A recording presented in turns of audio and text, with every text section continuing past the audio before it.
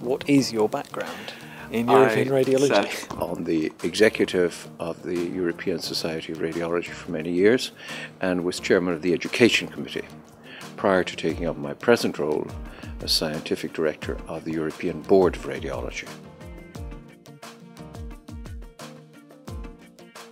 So they had many initiatives, but a principle would be improvement and homogenization of the standard of European radiology training across a very wide and enormous Europe.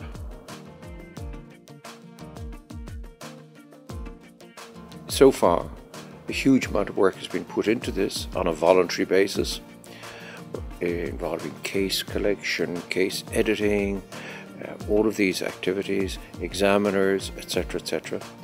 And we believe we have produced a very unique examination. It's uniquely European. It's not national. It's uniquely European.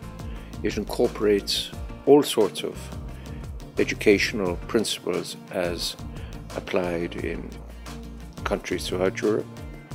And secondly, it is robust and of a good and high standard. The general response has, I would have to say, been overwhelmingly supportive and positive. Radiologists are interested in standards, and they're interested in something that assesses standards. The candidates have been from the most senior of radiologists with an international reputation to radiologists who are just exiting training. And the reason that is the case is because it's seen as being a challenge by individual radiologists.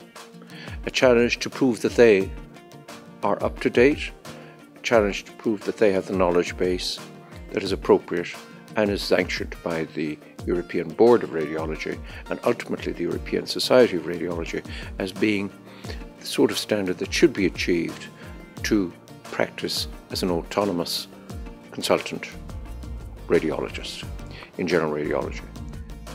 If you were a resident or a newly qualified radiologist, what would you say to yourself to encourage yourself to take the European Diploma? I would definitely feel, if I was on my career path some decades ago at a certain stage, and even later, but I would definitely feel that this would give me an edge on others.